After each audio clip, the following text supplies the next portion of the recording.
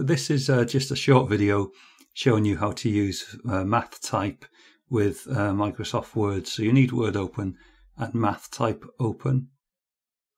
So if we're going to do a formula like the tension in a cable, T equals, and then we want a fraction, so you click there, and the numerator we can type in WL squared, do L squared with L, then shift 6 and 2 and press enter.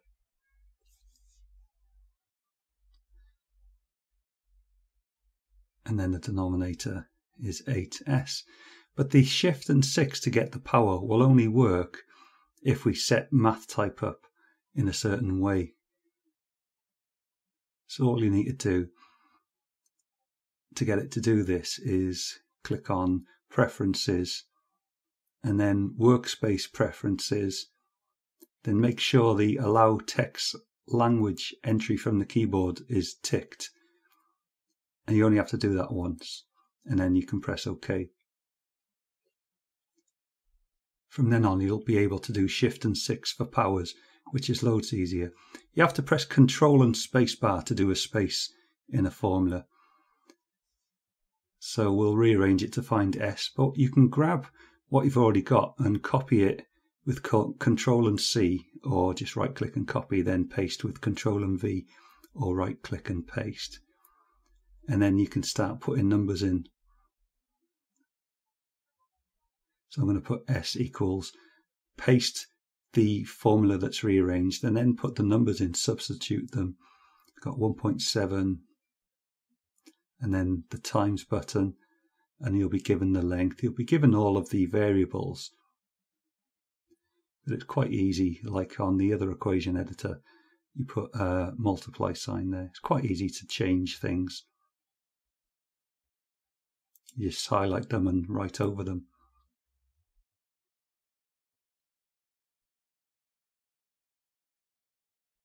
You have to press Control and Space to do a space bar. Don't forget your units, and then select it, and you can do Control and C to copy, or right click and copy. Then click into Word and paste.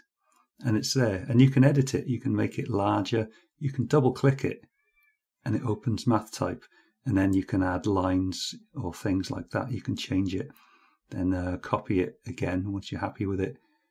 Press delete if you want to get rid of that top one. Just press delete and it goes. Every time you double click this equation, it'll open up MathType, and you can change it, you can edit it if you want a new line or anything like that.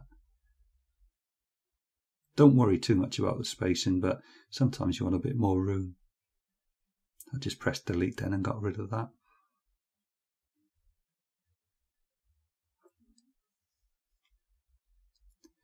If we're going to work out Pythagoras finding the hypotenuse, say,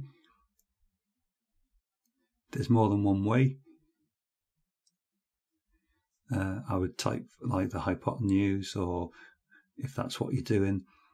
And we've already got the a squared plus b squared all square rooted, so it's already there. You can click that. I'll show you how to do it manually afterwards.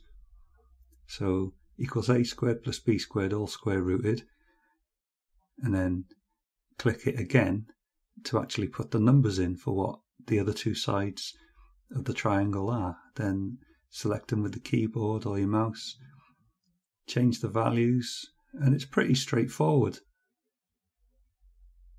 Just remember to click Control and Space to do a space, and then you can right click and copy and paste it into Word.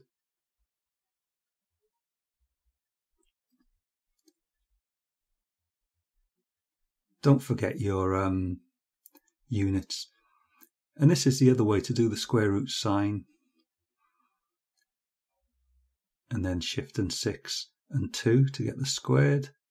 And then I'll do plus. Then I'll press B. Then I'll press Shift and 6 and then 2 to get the power squared up in the air.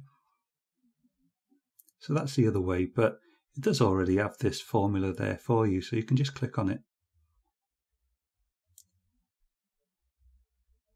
And paste that in. If we're finding an angle using an inverse trig function, that's pretty straightforward.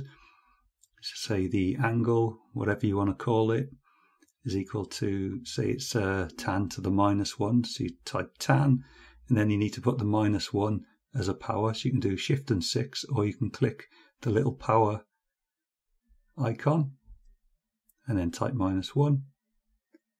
And then it's going to be tan to the -1 of 2 side lengths as a fraction. So we need a bracket and then a fraction.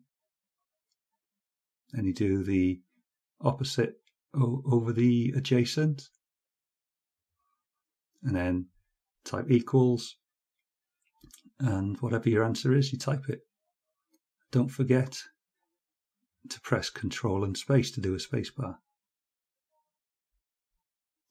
And if you want to put degrees at the end, you can do Shift and 6, or you can press that button to get it up in the air and then click on the degrees operator, a little empty circle.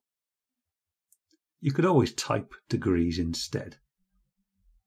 And copy that and paste. And there you go. So hope this was useful. Please have a go yourselves, have a play around.